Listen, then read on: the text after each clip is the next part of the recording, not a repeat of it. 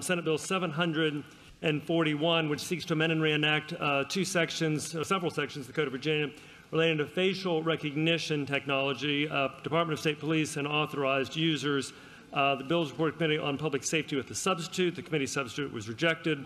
There subsequently was a floor substitute that was agreed to, and Delegate Leftwich has floor amendments drawn to that substitute that have been distributed. They're available on IAHOD, and they are before the body. The delegate from Chesapeake, Delegate Leftwich. Thank you, Mr. Speaker. Speaking to the floor amendments. The delegate has the floor. Okay.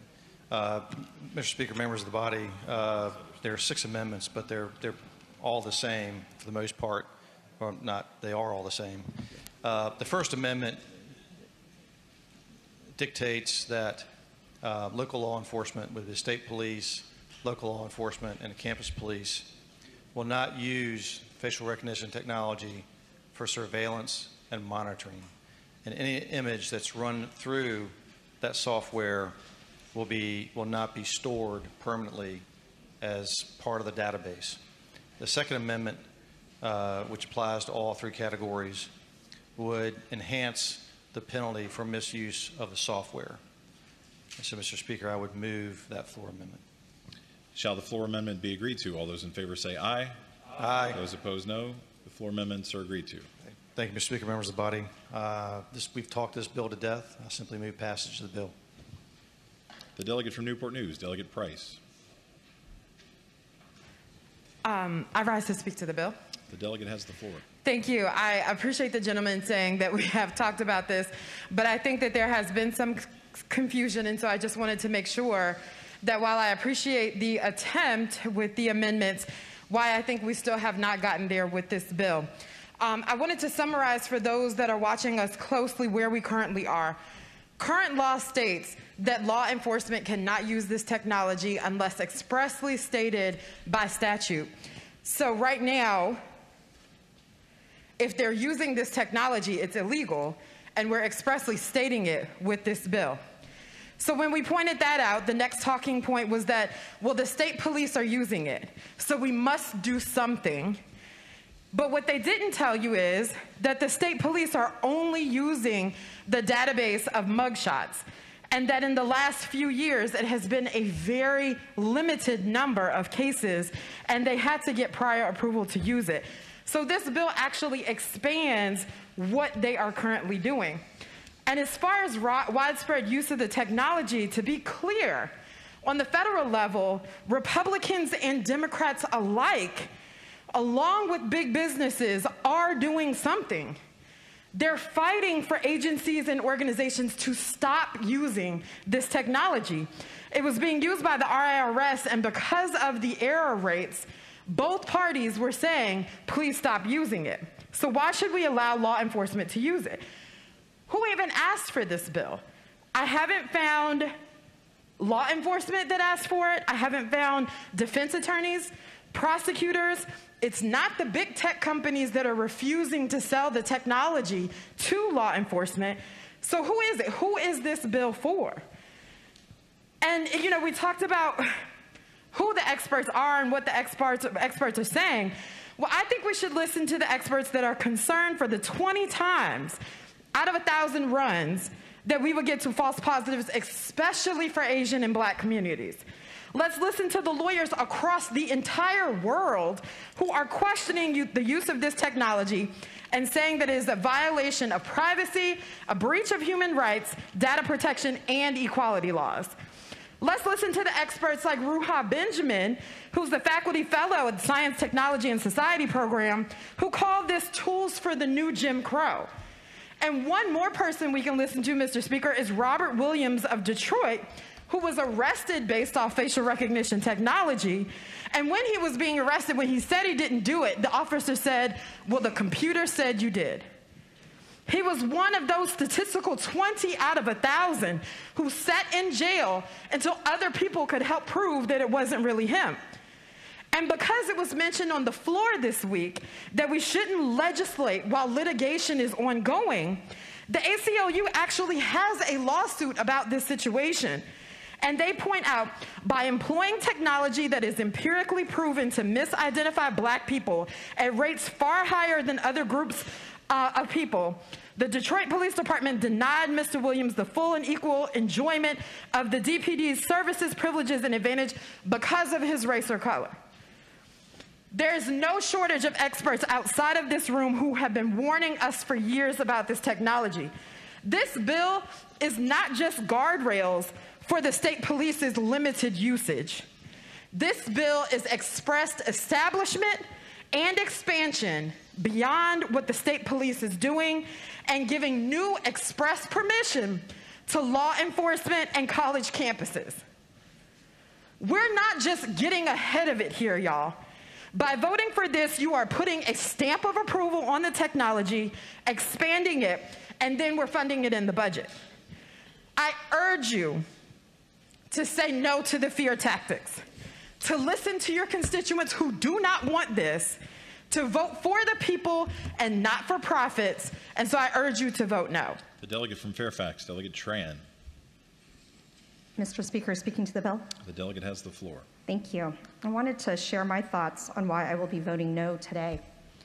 What we've heard throughout this debate on this bill, really, the premise was Virginia State Police is using facial recognition technology right now, unfettered, running amok, and we absolutely need to put guardrails on them because this technology can be dangerous without those guardrails. There's such an incredible sense of urgency and, quite frankly, fear, as my colleague, the delegate from Newport News, noted.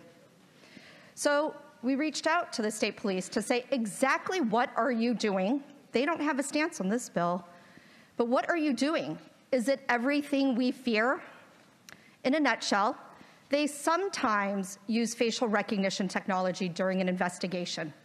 They only run that image through the Central Criminal Records Exchange, the repository for booking or photos or mugshots. They have internal policies and controls for when it's used, who runs the searches, how the searches are run, and they train their personnel because they realize that there are limitations to this technology. It was used 67 times in 2020, 47 times in 2021, and only 3 times so far this year. So while we may have concerns about how the state police is using it, they are using it on a limited basis. And I appreciate these amendments, but my underlying concerns remain. This bill expands the ability of local law enforcement and campus police to use this technology.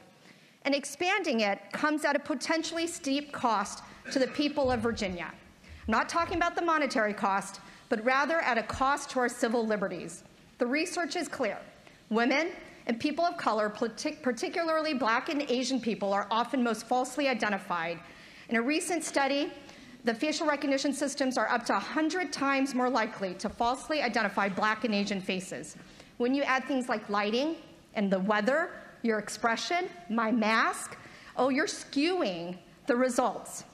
Even big major technology companies recognize the limits of this technology. And in 2020, during the nationwide protests about criminal justice reform, racial profiling, and police brutality, you had Amazon, Microsoft, and IBM all initiated a self-imposed ban on selling their facial recognition technology software to law enforcement until Congress takes action.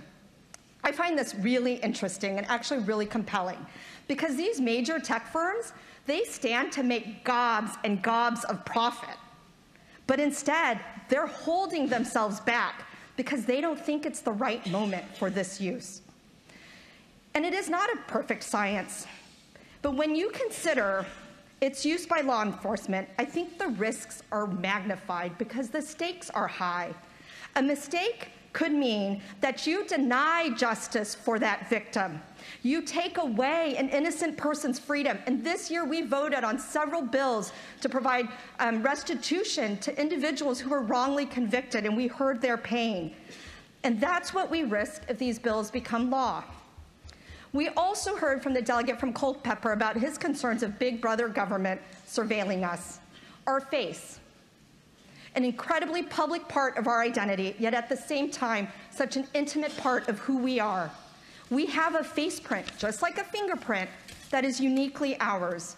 The idea that someone is capturing that image, storing it somewhere to be used at some point is really disturbing. And yeah, it happens every day. Whether we're caught on a security camera video here in the Capitol, or when you're on Zoom and somebody screenshots that meeting and posts it online, and it seems innocuous enough until it isn't. We know some countries are surveilling their citizens, identifying people who are protesting their government and using those images to identify, track down, and arrest their citizens. While what we're talking about with this bill is pretty far from that, we are opening the door wider for this erosion of our privacy. And frankly, even right now, one of the major companies intent on expanding facial recognition usage by law enforcement is widely reported to be scraping or pooling our facial images from websites and social media and other content to build a mega database of images that are being stored without our consent. Last week we heard, hey, if that mega database is being built, then we should try to wrap our arms around it. Just because this unethical practice is happening doesn't mean that we have to encourage it and allow these companies to monetize the capturing, storage, and use of our face without our consent. That's what we're endorsing if this bill becomes law. The last piece that we haven't talked about are some of the protections that have been mentioned that are included in this bill. For example, it requires a 98% accuracy rate in one or more of the data sets of the National Institute for Standards and Technology facial recognition vendor test. If you don't know what that means, it sounds pretty highfalutin. So I took a look at those reports and I reached out to some experts. And I just want to clarify, NIST has multiple data sets. So if you look, here's results for one particular company, the one I was talking about earlier. It has an error rate of less than 1% for one data set, but a 30% error rate in another data set. So that company would qualify under this bill because it meets one or more. This bill is also missing some important protections to address the issues we've just discussed. You can ban the use of face images that were obtained without consent, help to address surveillance and privacy concerns. You can have even stronger requirements for training of law enforcement officers to help reduce user error. What we need are policies that reduce bias and center strong civil protections, and this bill just doesn't quite get there. Rather, it increases the risk for additional bias and racial profiling in our criminal justice system and the erosion of our privacy and civil liberties, and that is why I will be voting no this afternoon. Thank you, Mr. Speaker. The delegate from Caroline, Delegate Orrock. Mr. Speaker, I move the pending question. Pending question has been called for. As many as favor that motion will say aye. Aye. Those opposed, no. The motion is agreed to. Shall the bill pass?